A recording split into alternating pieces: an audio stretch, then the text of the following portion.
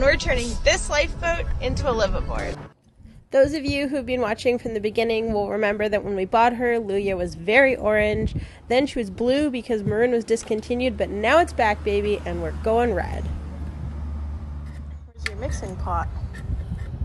We're gonna mix the whole thing. Oh.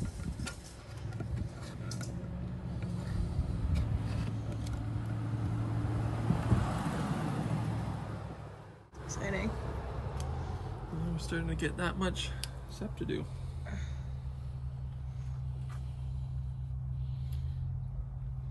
You like sucking on a sour candy? Yep.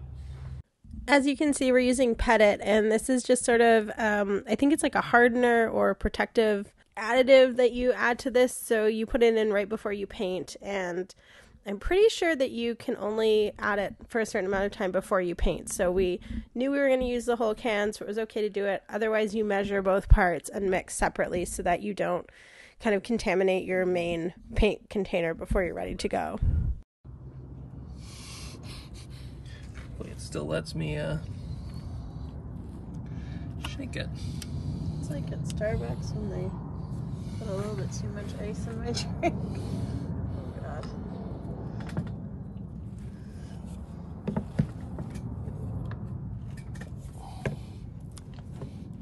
Oh, that didn't splooge out of there. So before we could paint, we sanded off what we had done before, and then of course made sure everything that hadn't been painted was sanded too. Then washed the boat, as you can see in the time lapse that's coming up, and then got our first coat of paint on.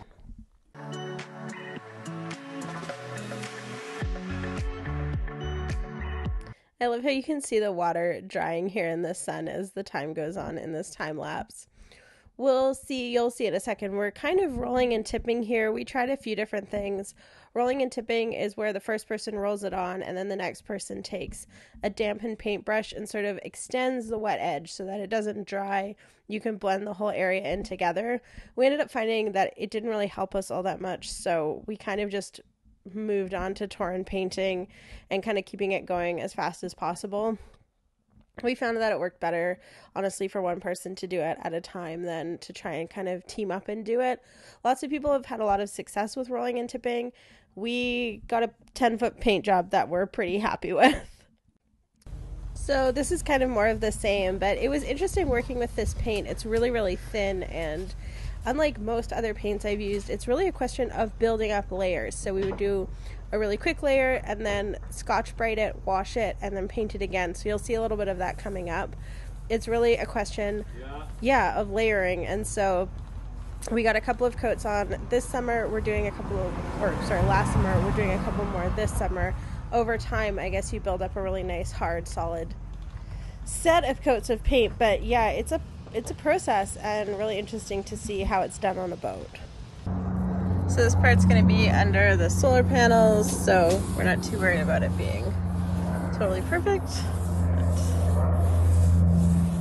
It'd be nice to get one more step towards being all one color.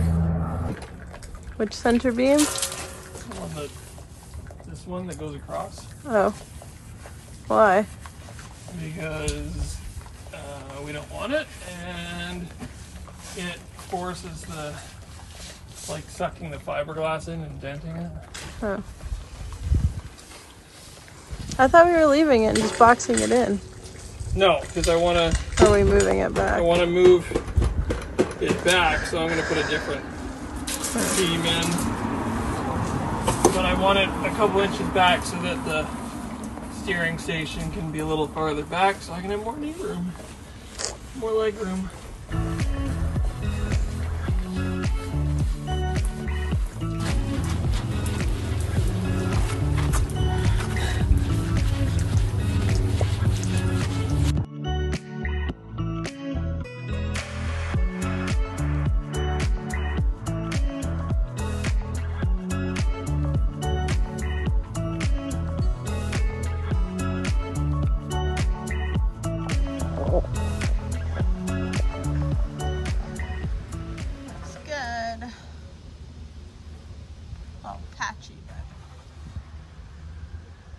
So after this, then we sand it and then paint it again, is that right? Yeah. And depending on coverage, we will see how many times we have to paint it.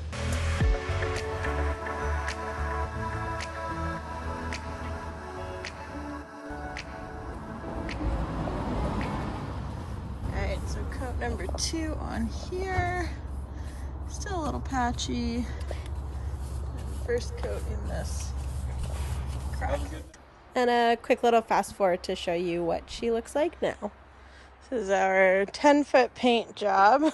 Who knows? Maybe by the end of this summer, we'll have it down to a 5-foot paint job. Anyway, thanks so much for watching, and we'll see you in the next episode.